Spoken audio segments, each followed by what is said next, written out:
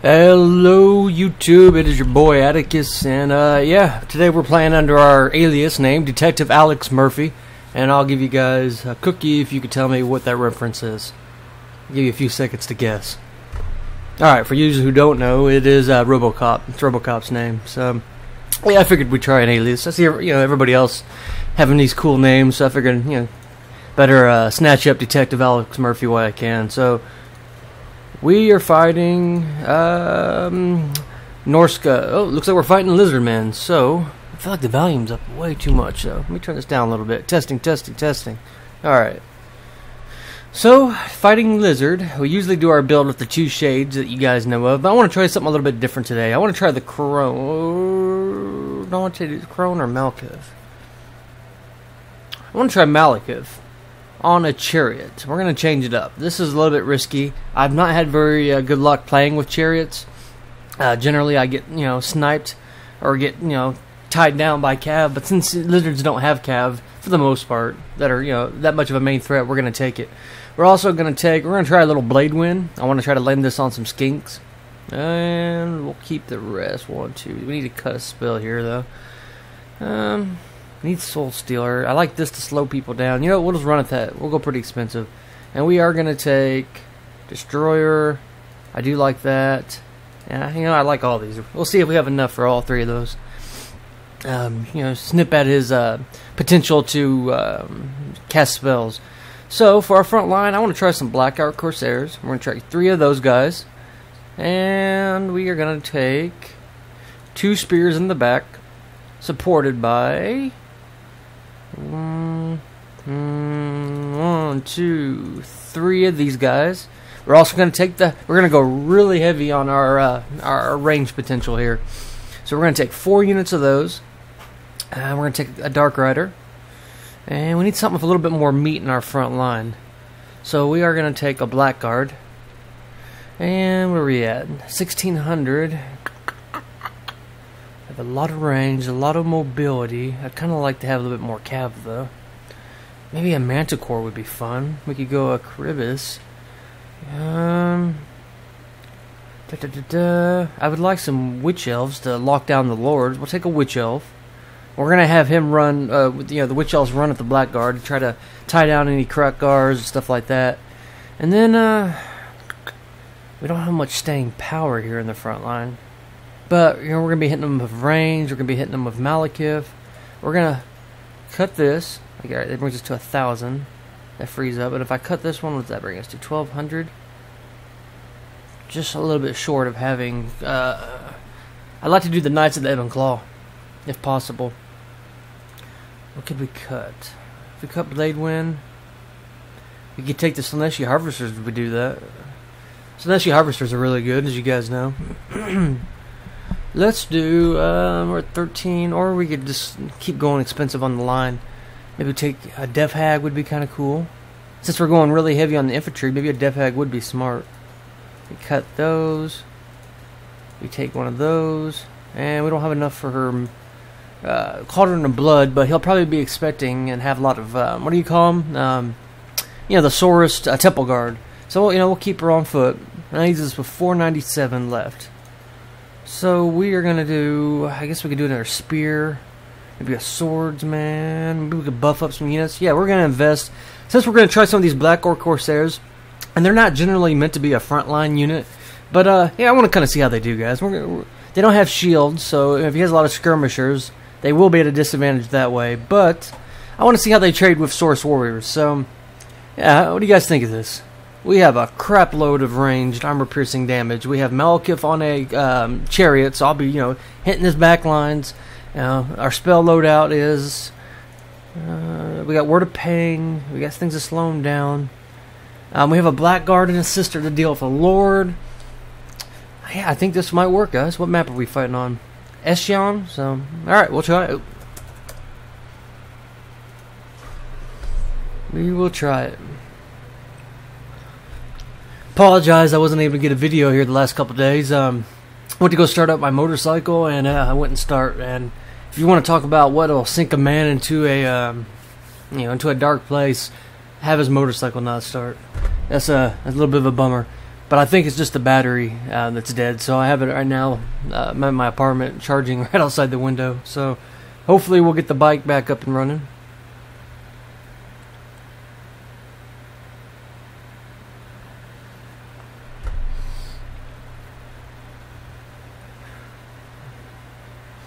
We really need to get it up and running, though. Riding for me is therapy. For any of you guys who ride too, you understand. All right. I got a 2004 CBR 600R with Two Brothers exhaust. It has the exhaust underneath the seat. It's real awesome. I love it. Thing's a lot of fun to play on. You know, it's scary. If you let loose on the throttle too much, a bike will lift up on you, but. It's my third motorcycle, I think. Suzuki Buell. Yeah, my third motorcycle. Alright, so we're going to go ahead and set up our little front line here. Put the spears on the flanks. I always put a little space there just to pad our lines. We'll do that. And then the black guard we are going to keep kind of in the middle, with the witch elves right in front of them.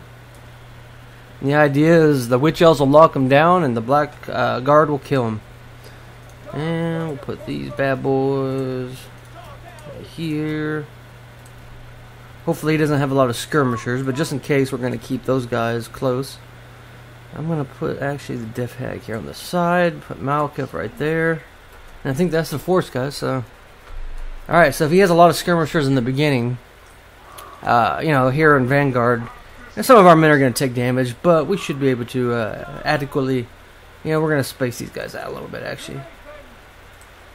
I want to be able to hit them right as soon as we start. So there, put these guys right here. These guys are in the middle to catch any skirmishers. That, and yeah, alright, so yeah. Oh yeah, these guys right here. Looking at the army size, he went pretty small, which leads me to believe dinos. So if he did go a lot of slow-moving dinos, well, then our range component will, you know, deal with them pretty adequately. Hopefully everything goes as planned. Ready? Alright. Malekith will be getting his charging on. So we have forecast of that. We'll use the chill wind to slow down any skirmishers trying to get away. And yeah, guys, so as long as we protect our repeater crossbows, we'll be okay. For a lizard player, that's really hard to deal with. You know, you can use chameleon skinks and stuff like that to trade with them since they do have a missile resist, but when you have Malekith on a chariot getting into them, not to mention we have a Dark Rider here with a shield. I believe these guys have silver shields. Excuse me, bronze shields. 35% missile resist. And yeah, we're going to test the killing potential of these Blackwork Corsairs. They have an anti-infantry bonus, I believe, of 8.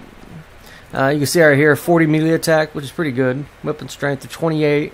7. Bonus infantry versus 7, so a little bit off. But. So yeah, we've given plenty of time for our opponent now. We're going to go ahead and start here. Alright, so what do we got here? Let's go ahead and start getting a little early damage in. Malekith, we're going to move these guys up here. Get these guys focused here. Here. If he wants to go really turtle, that's fine with us. Doesn't look like he took any missile cap, which is really good for us. Which leaves us a... I don't think I made a terrible mistake, though. I think I made a terrible mistake. No problem. Oh, that hurts.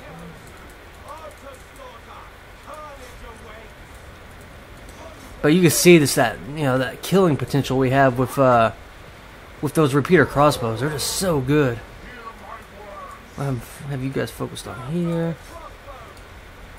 here, here. Come on, Malekith, get your damn spell off. Oh, he does have a range component, so we're gonna back up. We're gonna send these guys on the side here to deal with them. Get out of there. And now that we've done that, we're gonna... Alright, so...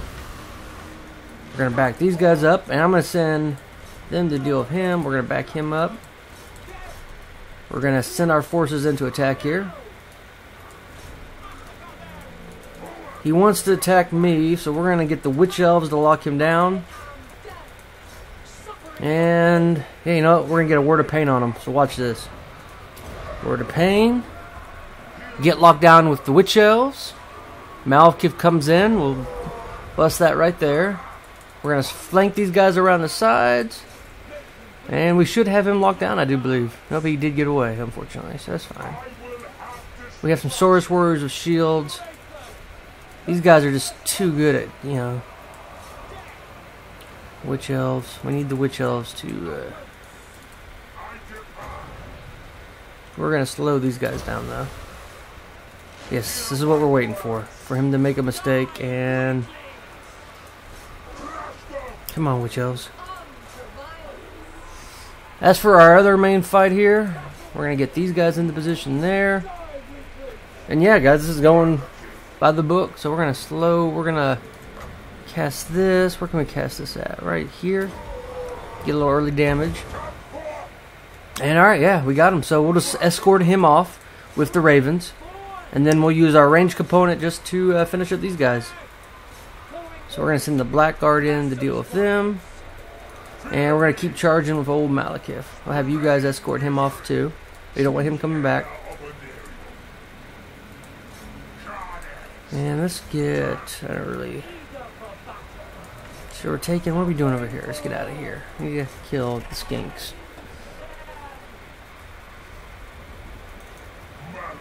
And let's do word of pain on the Crocscars. Ooh, that was nice. Okay, you guys focus on them. We've broken that front line, so we'll come in and attack here. Yeah, guys, and this is pretty by the book. We're gonna hit them right here. Slow these guys down. And let's make sure we've escorted Malekith off here. Alright, so Malekith is dead. We'll come in now and focus the rest of his leadership. He is hitting us pretty hard with that, with those spells, though. So, what do we got here? Witch Elves. Have you guys get into the infantry fight. Have you guys escort them off. Have you keep attacking there. And, yeah, we're going to cast this on here. We'll do this just for shits and giggles. Boom. And we'll get another one of these here. And we're going to get Malekith right into the honey pot.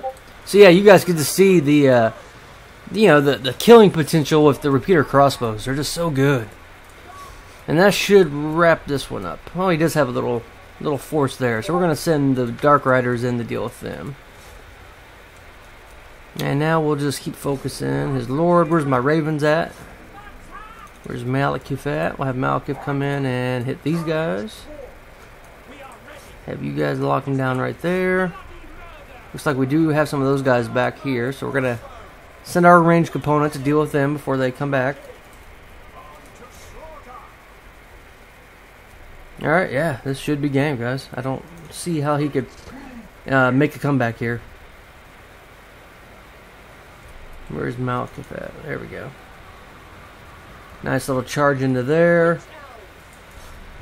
And that should be game, guys. So good game to my opponent. We'll go ahead and look at the end screen here. This build was worked pretty good. So yeah, looking at the end screen here, guys, Malekith on a chariot actually performed good for once. So usually I don't have much luck with the chariot, but as you can see, it worked pretty good. The Corsairs did really good, surprisingly. I mean, they're not meant to hold, but if they're not getting hit by ranged and they're just trading with infantry, they did pretty good. You know, I dare say they actually outperformed the Saurus with shields. Witch Elves, you know, I didn't catch, you know, Crocar like I wanted to, but in theory, the strategy is sound. Blackguard, always MVP. But yeah, guys, the real, you know, stars of this match was the, you know, my ranged component. It's one of Dark Elves' strongest attributes. One of their, you know, greatest strengths is the fact that they have so many armor-piercing missiles. So when you fight Lizardmen, in my experience, guys, either if you're doing the Shades build that I've shown, or if you're doing this one, like, this is one of the easiest or most reliable ways of beating the Lizarmen. You know, use your range advantage.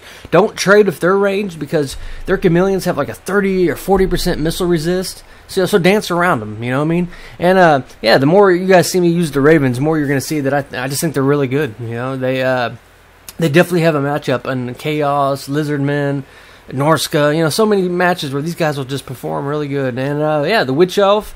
You know, keep in mind she has that debuff around her, like minus 9 melee attack or 5 melee attack. So that comes in handy. You know, chips down at these guys when they only have like 28. So you know, hit that by 5.